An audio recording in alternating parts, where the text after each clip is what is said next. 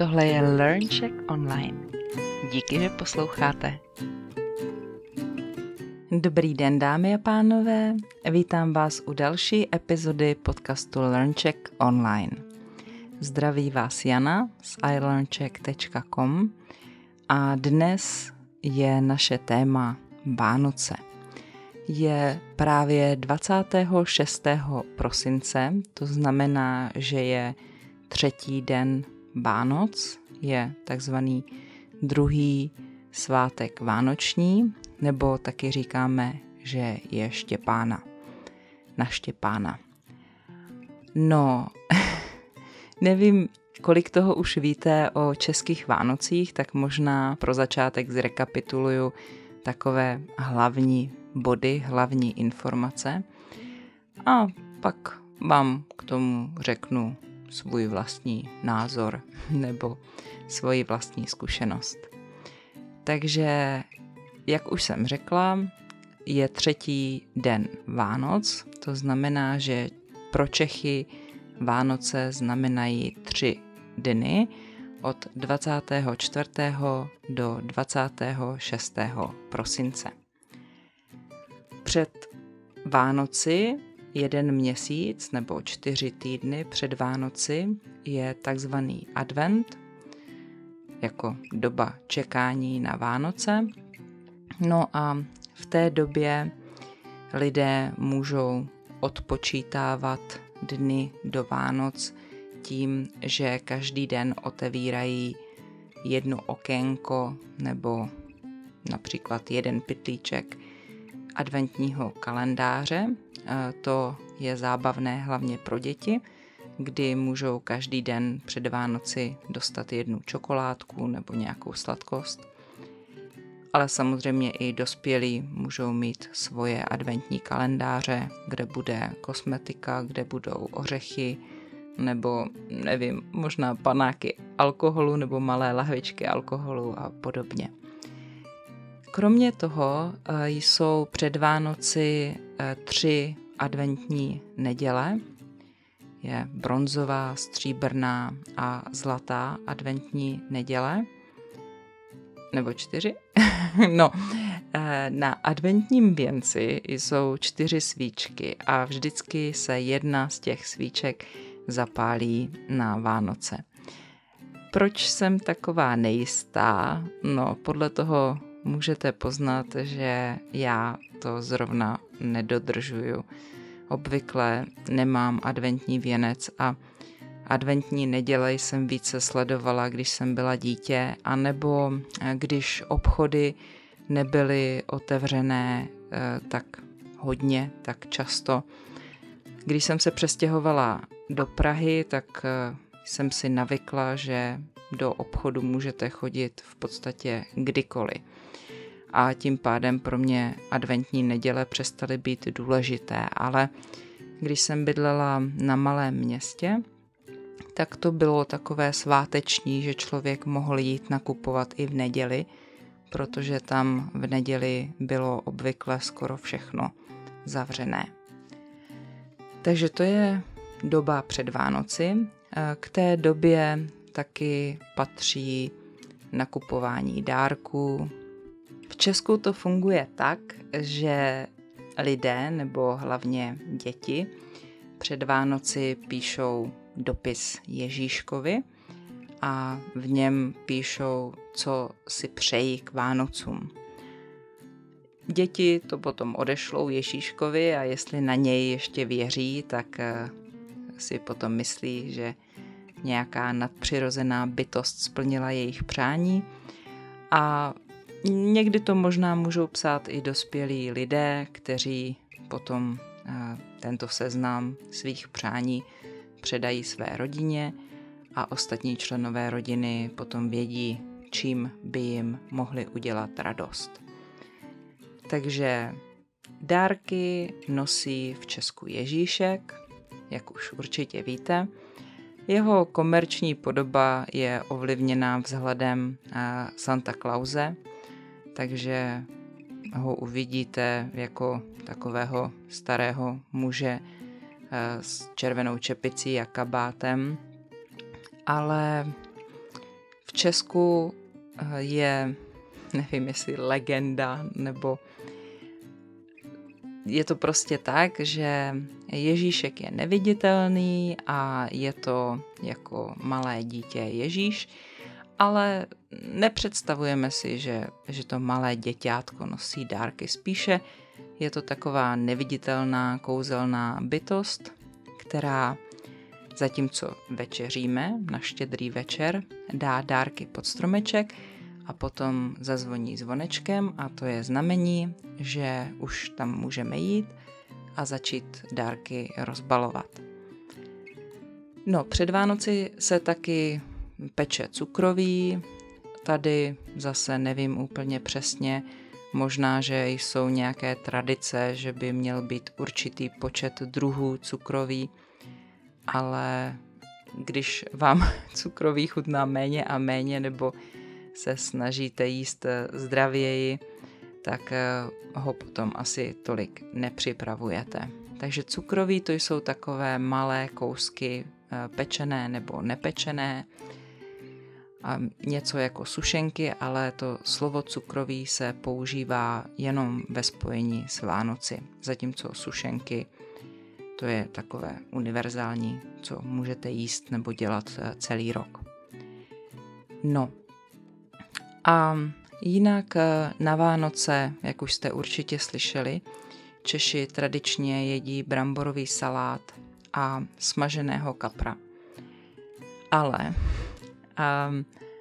nevím, jestli to opravdu všichni dodržují, respektive nevím, jaké procento lidí to dodržuje, protože mezi lidmi, které znám, je hodně takových, kteří kapra rádi nemají a místo ryby si potom na Vánoce dají řízek, anebo jsou rodiny, které k bramborovému salátu pečou vinnou klobásu. Můžete si to vygooglovat, abyste viděli, jak to vypadá. Co se týče polévky, tak například v mé rodině je tradiční hrachová polévka, nejenom v mé rodině, v mnoha rodinách, ale jsou rodiny, kde mají polévku rybí a bylo pro mě překvapení, když jsem slyšela, že například v jedné rodině mají na Vánoce tradičně knedlíčkovou polévku, to znamená polévku s játrovými knedlíčky, že prý je to u nich tradice. Takže to je jídlo, ale kromě toho na svátečním stole určitě nechybí ovoce, předpokládám nějaké exotické ovoce, pomeranče, banány, hroznové víno nebo ořechy. A může být, že si lidé taky dělají chlebičky a jednohubky, což je něco, co Češi připravují, když mají nějakou oslavu. No a když se najíme, to může být například v 5 hodin večer nebo v 6, tak potom přejdeme z kuchyně do obývacího pokoje, kde je stromeček a pod ním jsou dárky. Ještě je jeden takový zvyk a to je, že na štědrý den by před tou večeří člověk neměl nic jíst, měl by mít půst. A říká se, že když to dodržíte, tak večer uvidíte zlaté prasátko. Ale možná jako dítě jsem to dodržovala a potom jsem přestala, protože jsem nikdy zlaté prasátko neviděla.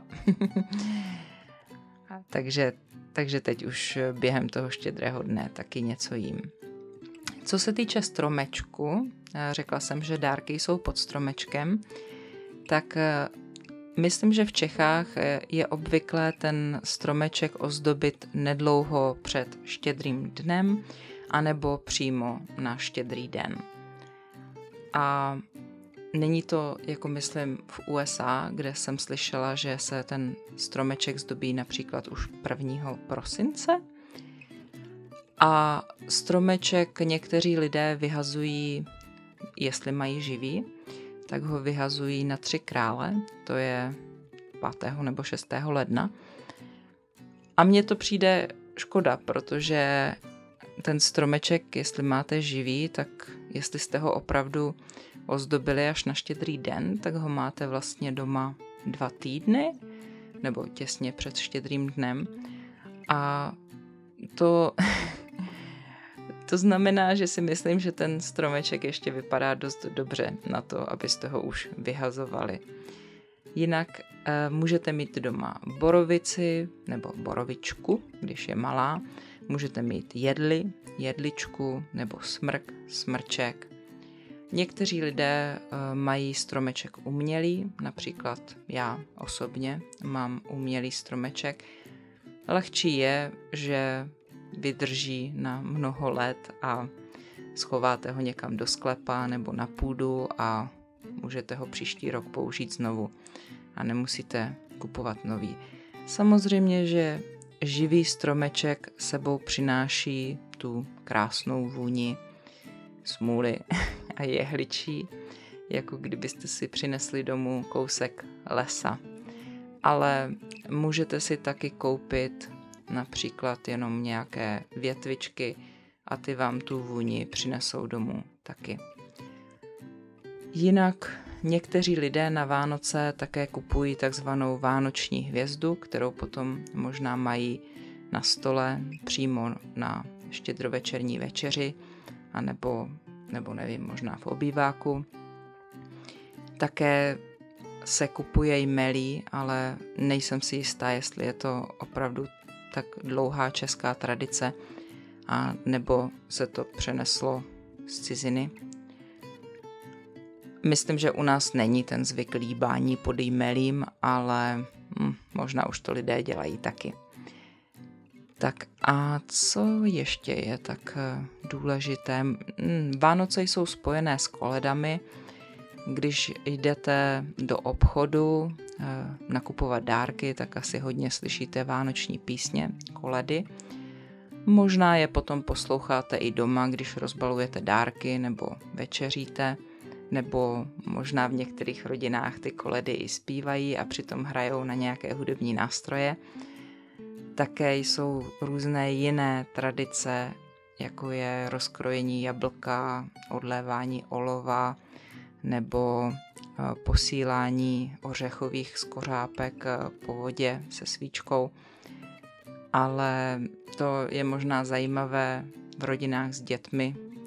Nevím, jak moc to třeba dodržují dospělí lidé, kde už u nich doma děti nejsou. Některé rodiny chodí na Vánoce, na Štědrý den, na Štědrý večer do kostela, i když nejsou věřící, na takzvanou rybovu mši. Ale opět nejsem si jistá, jak moc je to rozšířené. Rozhodně bych neřekla, že tam chodí každá rodina. Ani nevím, jestli to je třeba každá druhá rodina. Neviděla jsem žádná statistická data. Já jsem tam nikdy nebyla na rybově mši. No a 25. a 26. prosince lidé, řekla bych, obvykle odpočívají a dívají se na pohádky nebo si užívají dárky, které dostali. No a také samozřejmě chodí na návštěvu ke svým blízkým, k přátelům nebo k příbuzným. Co se týče dárků, tak v Česku to funguje tak, že dárky jsou pod stromečkem a na dárku je napsáno jméno, pro koho ten dárek je, ale není tam napsáno, od koho ten dárek je, protože všechny dárky jsou přece od Ježíška, a nebo potom zjistíte, od koho to je, že ten člověk se více zajímá, jak se vám ten dárek líbí, nebo to prostě nějak poznáte. Ale je možné, že u některých dárků si nejste jistí a má to takové kouzlo anonymity. U nás v rodině to bylo tak, že já mám 2 sestry, tak jsme se střídali a vždycky jedna z nás přinesla dárek a dala to někomu, ten to potom rozbaloval a my jsme se dívali, co to je a jak se mu to líbí, a potom zase další z nás šla a přinesla nějaký dárek. Nevím, jestli to takhle funguje ve všech rodinách, co se týče těch cedulek na dárcích nebo rozdávání dárků. Je možné, že v některých rodinách, když už jsou lidé starší, se dohodnou, že si dárky vzájemně dávat nebudou, anebo například babičky nebo rodiče později dávají dětem peníze, aby si koupili, co potřebují nebo co chtějí. No, tak to by bylo o českých Vánocích. Nevím, jestli jsem na něco zapomněla. Ještě ke štědrovečerní večeři, tam v některých rodinách můžou jíst ještě takzvaného kubu, to je bezmasé jídlo, jestli se nepletu, ale zase to dobře neznám, protože já sama jsem to nikdy nejedla. U večeře máme ještě pár dalších zvyků a to je za prvé, že by mělo být navíc prostřeno pro hosta potenciálního nebo ještě pro jednoho člověka. Teď si nejsem jistá, jestli tam má být prostě místo navíc, anebo má být u stolu sudý počet židlí. A máma dává pod talíře penízek. Může to být opravdová mince, třeba 20 koruna, nebo čokoládová mince.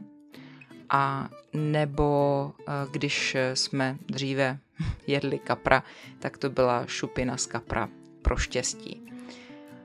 A pak ještě máme jeden zvyk a to je, že by se prý od vánočního stolu nemělo vstávat, že by mělo být všechno připraveno už na stole anebo někde blízko, abyste všichni zůstali sedět během té štědrovečerní večeře. Teď nevím, abyste příští rok neumřeli nebo neodešli od rodiny, aby všichni zůstali spolu. Tak to je pár tradic. Jinak, co se mě týče, nejsem si jistá, jak moc mám Vánoce ráda, protože na jednu stranu jsou to hezké svátky, ale na druhou stranu je to spojené se stresem a taky je to takové zkomercionalizované, že vlastně už asi od října v obchodech obchodníci upozorňují a lákají, že budou Vánoce, musíte nakupovat a tohle a tamto. A ještě jsou Vánoce spojené s ohromným úklidem, asi v mnohých rodinách, a s tím, co se musí a co jak má být. A to se mi moc nelíbí, že s sebou Vánoce přinášejí taky dost stresu pro lidi. No, ale budu zvědavá, jaký je váš názor na tyhle svátky, buď jak je vy sami slavíte, anebo jste je možná už zažili v Česku. Tak co se vám na nich líbí a co se vám na nich nelíbí, nebo čemu třeba nerozumíte. Tak mi můžete dát vědět, buď v komentáři na YouTube, anebo taky v komentáři na mých stránkách ilearnczech.com. A budu taky moc ráda, jestli se vám moje podcasty líbí, můžete mě podpořit přes PayPal, nebo mě můžete podpořit na Patreonu, a nebo taky tím, že si třeba něco koupíte na mém e-shopu na www.janaslav.cz. Jinak vám přeju krásný poslední týden v roce 2021 a můj další podcast už bude vlastně v příštím roce, v roce 2022. Takže se moc těším na slyšenou. Mějte se krásně.